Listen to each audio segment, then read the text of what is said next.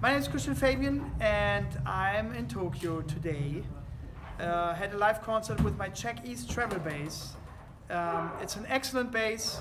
It's my choice of taking my upright bass on the road, and it sounds incredible.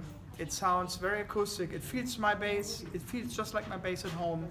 And I've been playing the Czech-Ease treble bass since 2004.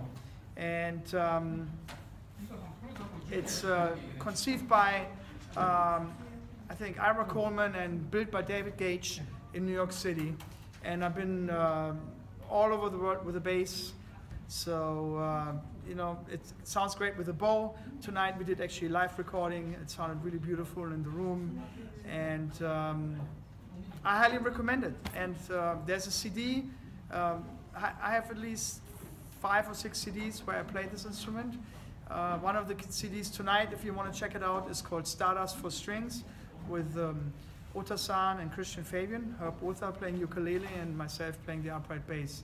So if you think about it, or not really sure, I highly recommend that you check out that CD and you can see how the Czech-Ease sounds recorded.